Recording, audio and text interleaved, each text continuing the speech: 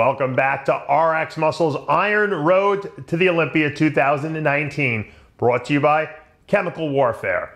I'm Dave Palumbo, and today's guest is our reigning women's physique Olympia champ, Shanique. Welcome back to the show.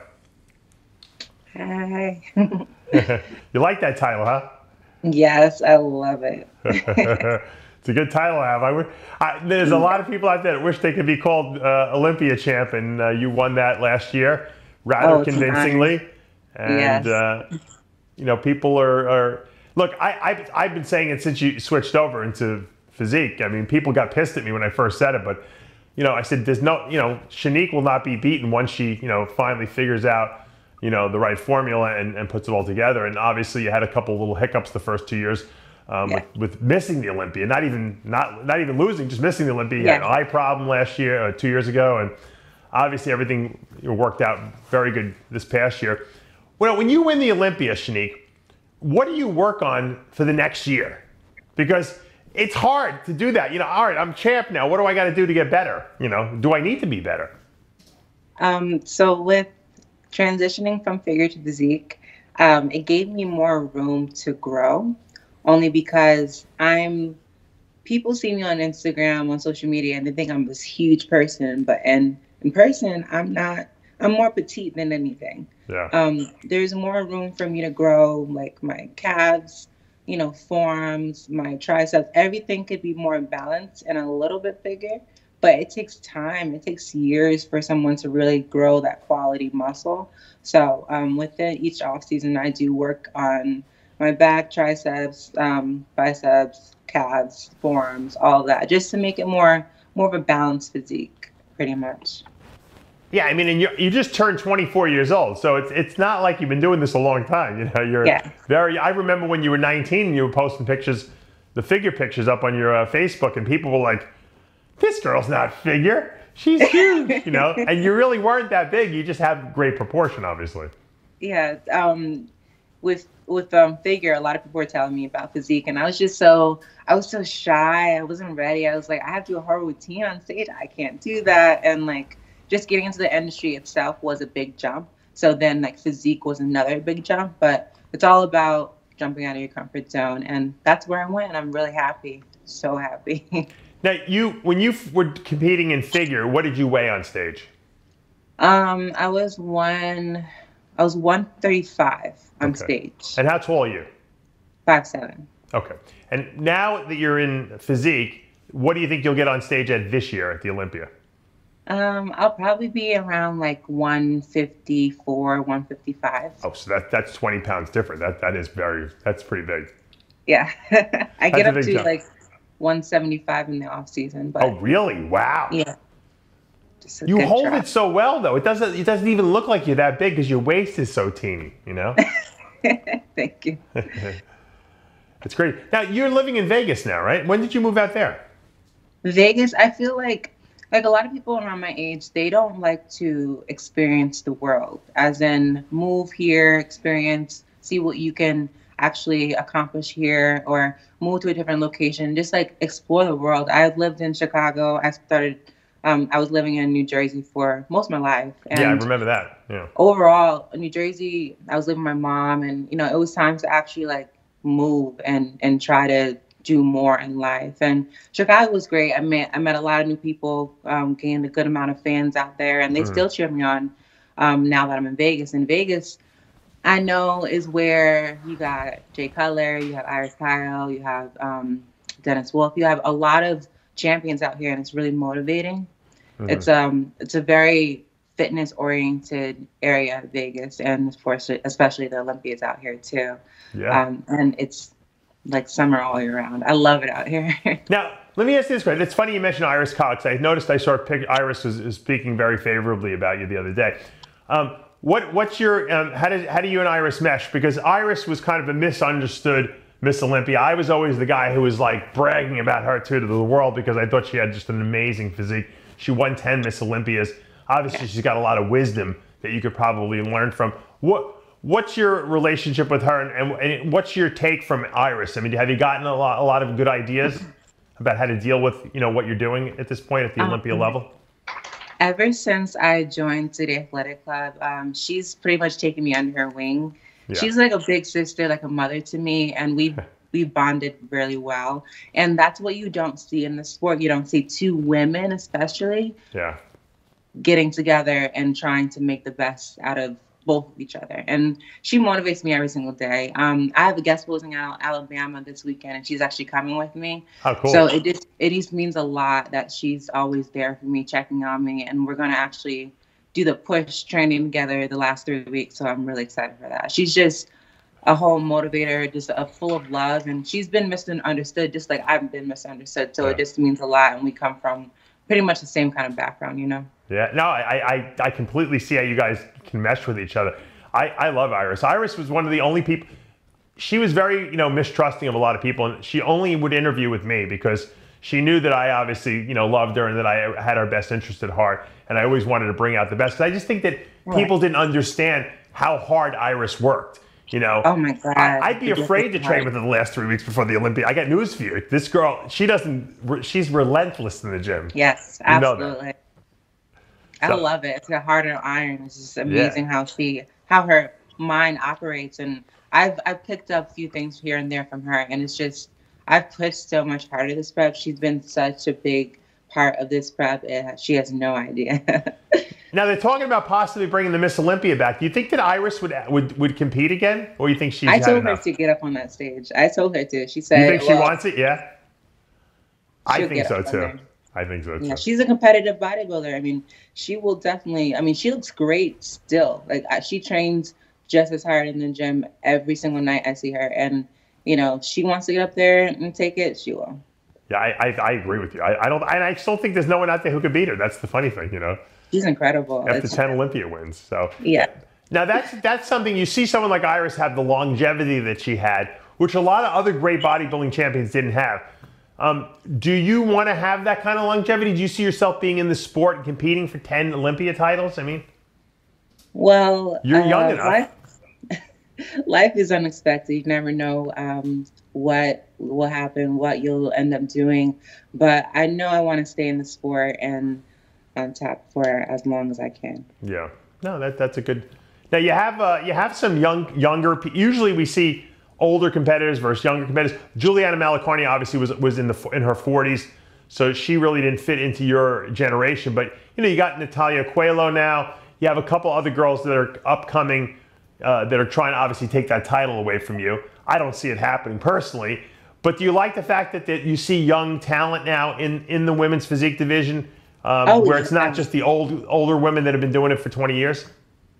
Everyone has their time in the sport, and I feel once you reach a certain age and amount of years in the industry, you can retire, and that's all up to you. And I love seeing more younger girls come up in the industry because we need more youth, we need more enthusiasm there, and just more longevity in the sport as well.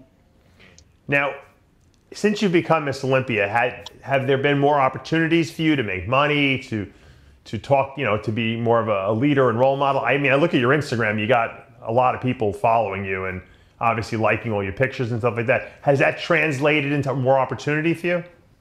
I've been guest posing. I mean, I've had 3. This is going to be my 3rd guest posing this year, and I feel like every single year it's supposed to gradually get more, accumulate more guest posting, more appearances. I have 2 appearances lined up already for next year, and more traveling for next year, only because you have to get your voice out there, and like, yes, I'm available for this, yes, I'm available for that. You have to actually speak out more, and that's something that I've never been accustomed to. I'm more quiet, low key, but having my sponsors and everything actually try to get more guest posing appearances and all that out. It just gets my name out there more, and just people more accustomed on who I am when they meet me in person. So that's actually way better for branding myself. Yeah, no, and that's smart, and that's something that Iris never really did. Iris was more of a, you wouldn't see her all year long, and then you'd see her pop up at the Arnold, she'd win that, and then she'd disappear, and then you'd see her pop up for the Olympia, and she'd win that. You seem to be putting yourself out there a lot more. Yeah, the whole thing is, and I was speaking with my sponsor about it. The whole thing is, when you have this level of people, looking at you, and you're on the top, you need to take advantage of it, because you don't know how long you'll be up there. Yes, I'm working on clothing. Yes, I'm working on people learning more about who I am, because they only see me getting up on stages like Iris and doing what I do. And I'm working on an Olympia series and more behind the scenes of what I do in the gym and just overall my life. Animals always steal the show. You never let them on camera, right? She's always next to me. But yeah, just more behind the scenes of who I am, because a lot of people just see me as this person who works hard in the gym and then gets up on stage and takes it. So more behind the scenes of who I am, and just how I am. Like, I'm a nice person. I'm really nice. I'm actually baking brownies for this show this weekend. You are? Wow. Yeah. I love. Don't be dipping into those brownies. If Iris comes at you, she won't allow you though. So that's not a problem. Absolutely. She's gonna try them for sure. She'll have you on lockdown. Now, when you moved out to Vegas, I know you move a lot. Do you buy yourself a house? Do you rent? Like, what do you do when you go to these new cities? How do you? Because I know you like to move around a lot. I mean, so I would think that you probably wouldn't buy something, right? I owned a house in Chicago for 2 years, but then I moved out to Vegas and I started renting an apartment out here. It's really nice. Just the change in weather makes it easier to thrive more as a bodybuilder, I feel like. And that's why like all the great bodybuilders have resided to the west side, the west coast. It's perfect all year round. You don't have to tell me. I moved to Florida. I know exactly what you're talking about. Oh yeah, Florida is just as good. I love it. You get the snow. You got the Olympia coming up in less than about 3 weeks now. Obviously, you're getting down to the final throws, so to speak. Most people wouldn't travel when they get down to 3 weeks out. You're going and doing a guest posing. Yeah.